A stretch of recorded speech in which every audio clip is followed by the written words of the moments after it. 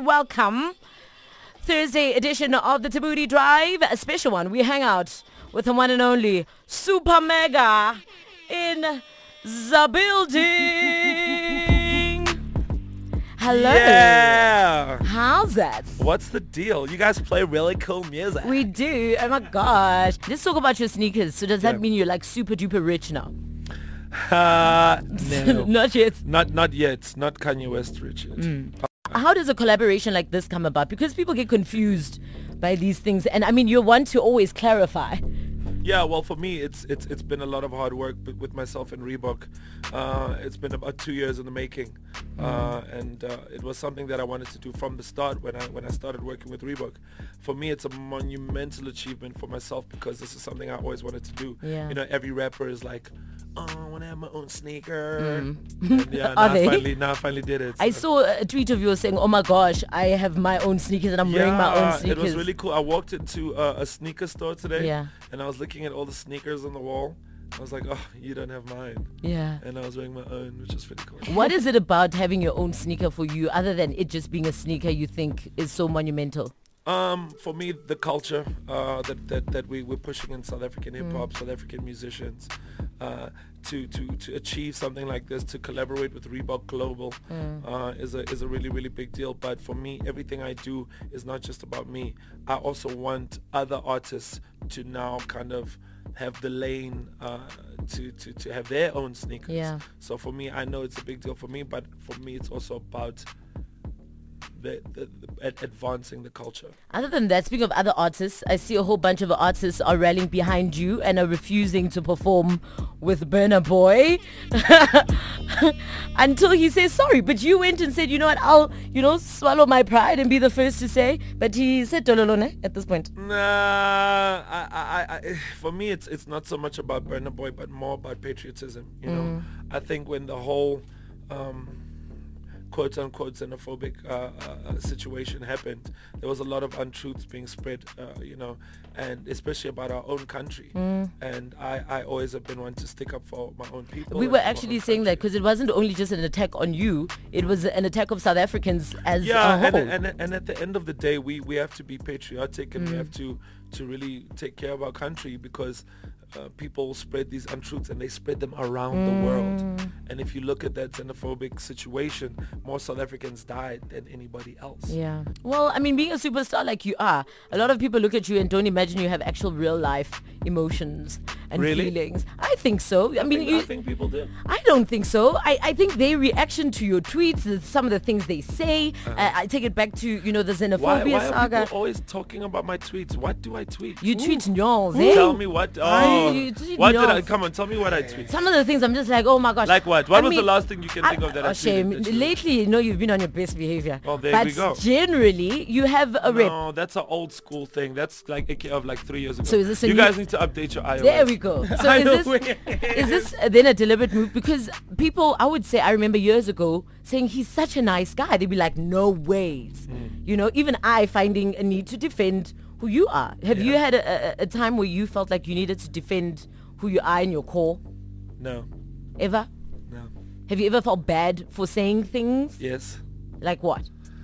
Can't remember. Come on, then you don't feel too bad. I must admit that I have done a lot of growing up over the years, especially becoming a father has really made me understand that everything that I say now has repercussions, not just for myself, but also for somebody else. I have to, look after and raise and provide for this child. So I definitely watch what I say a bit more these days, but I definitely know when to say what I want to say. I also know how to get reactions out of people when I need to get reactions out of people. I know how to stay top of mind. I know how to stay relevant. And I don't just do that through what I say, but also what I do and the music that I make. And I mean, you see a lot of, hip-hop artists come and go, some very talented, some okay, but it's also not, is it not a balance of being able to commercialize your talent? I think you've been able to do that really well. Yeah, I have, and I've been also very blessed with a great fan base, fan base is one of the most dedicated, most hardcore fan bases out there. You know, there used to be a time not so long ago where people used to say, oh, AKA, if you carry on like this, everyone's gonna hate you, not gonna buy your music. Yeah, and here we are, you know, things are still going strong. So look, also at the core of it, I just make the best music. Indeed, there's no lie I'm there. definitely the best hip-hop artist in Africa. Facts. We're hanging out with the AKA. That's big facts, bro. If you got questions, send them through 082-550-5151. Got a message from Sam from the Eastern Cape. Says, my question for AKA, his use of different South African languages.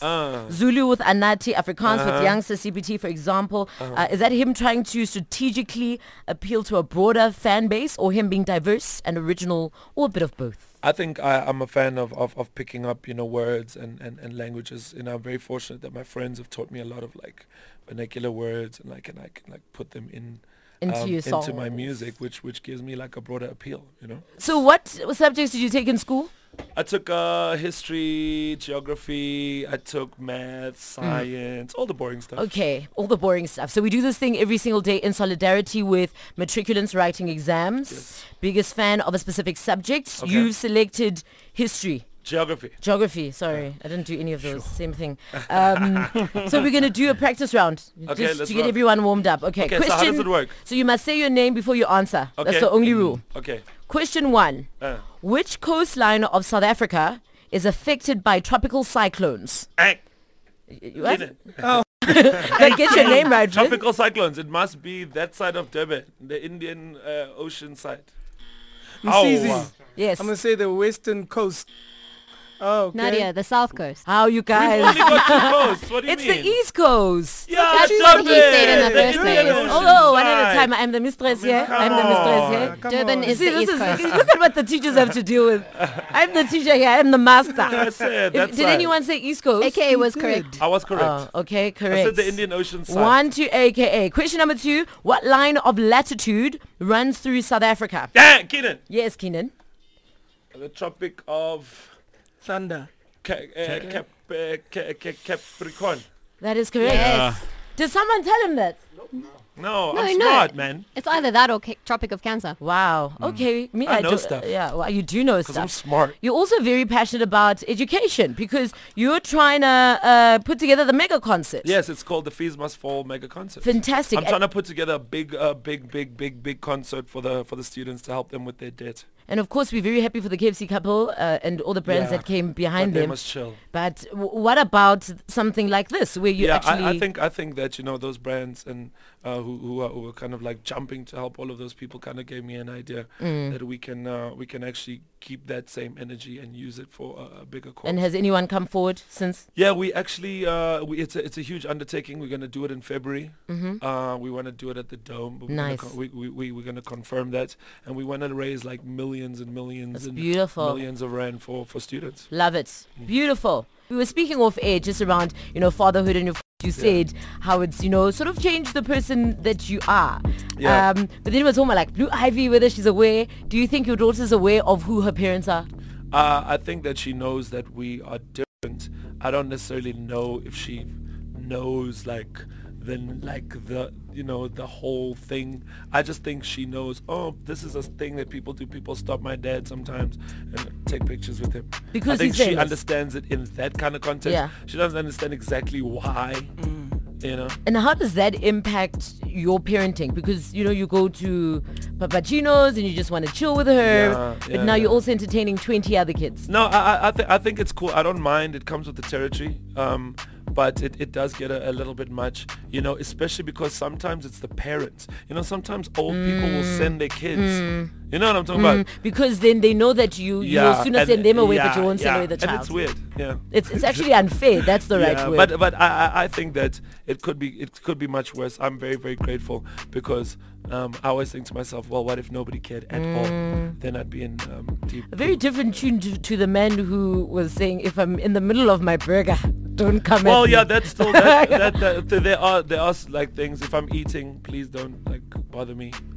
If it's before 9 o'clock in the morning, don't ask me for a photo. Because it's bloody early, man. But I'm never going to see AKA ever again in my life. Well, that's your problem.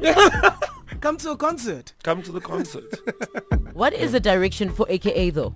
Well, the next frontier. Justin J, like what is the next The big next thing? frontier of sound for me is I'm definitely finding that I'm using more local sounds. I definitely find like the beautiful thing about hip hop is you can take anything and put it into hip hop. So if you listen to like Free, for instance, there's like elements of Amapiano in there and Kwaito in there. And you've done that quite a lot, I've actually. always put like a lot of like 4/4 Kwaito in my music. I've used a lot of dance like music in my music. Where does that come from? Because you're a cheese boy from the north of Johannesburg. No, I mean I love dance music. I really love dance music. I'm a big punk fan. I'm a big like Cassius, Duke Dumont. I love that type of stuff. That's why I love 5FM. Yeah, we know. But what I meant was the next big thing for you as an artist. What's the next big goal? The next big goal for me is, that's a good question. Suspenseful music. I think the next goal for me is definitely the Fees Must Fall mega concert. I really feel that I've had a great career and people have added so much to my life, especially the students and young people. And I think that my legacy has to be about more than just myself.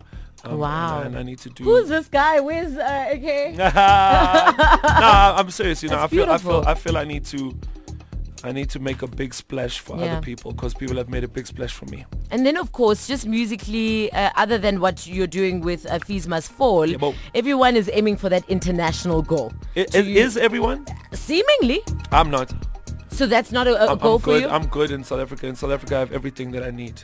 I make a lot of money. I get to live the best life I need. I get to travel. If I want to go to America, I'll just book myself a nice flight. Okay. On Emirates. Someone sent us a voice note. And in fact, I want to go to Disney. I want to take my family to Disneyland next year. Okay, Emirates, hope you're listening. Disney World, sorry. Okay. So this is Alroy from Cape Town, Alces River. Do just a huge shout out. Love what you're doing.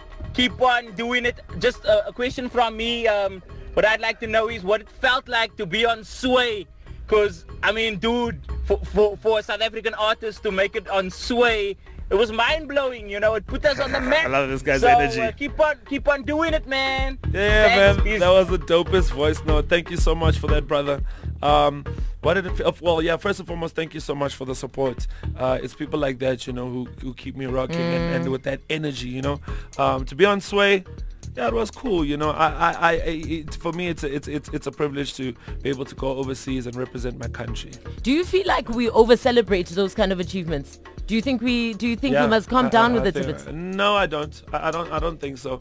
I think that it's important those things need to happen so that, you know, people can be inspired and can feel like they can go conquer the world. I think it is because we live in a time where you're open literally to the whole universe. Yeah, but I also feel like, you know, I personally, I don't really have any aspirations to like take over America. I think it's dumb personally. For me. Why? For me, because you can lose a lot of bread trying to like break America. And I'm like 31 years old right now. So I want to enjoy my time with my family. What am I doing? Like moving to America to go chase a dream at 31 years old? So is it fear then? There's enough rappers Is there. it fear perhaps then that's... No, it's comfortability. I'm comfortable where I am. Comfortability. I'm happy.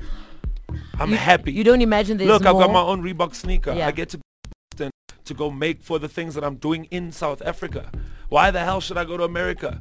They are coming here. I think because the world deserves to Now, hear the world you. has already got me. I've been all over the world. Wrapping up our beautiful conversation, in as much as we disagree. Uh-huh. So what's next? We look forward to your concert in February. People asking how they can get involved. So have you thought about who's all performing, or is it just you? I have thought about people that I do want to perform. Yeah. But, you know, it's very much in its infancy right now. You know, I mean, there we go. We're talking about, you know, oh, what's next? Go to conquer the world. Hey, man, there are students that I need to help here. People that I need to help. That is my calling, to be a patriot and help my people. So I think that is a very, very important project for me. And we will have a sick lineup. It won't just be me.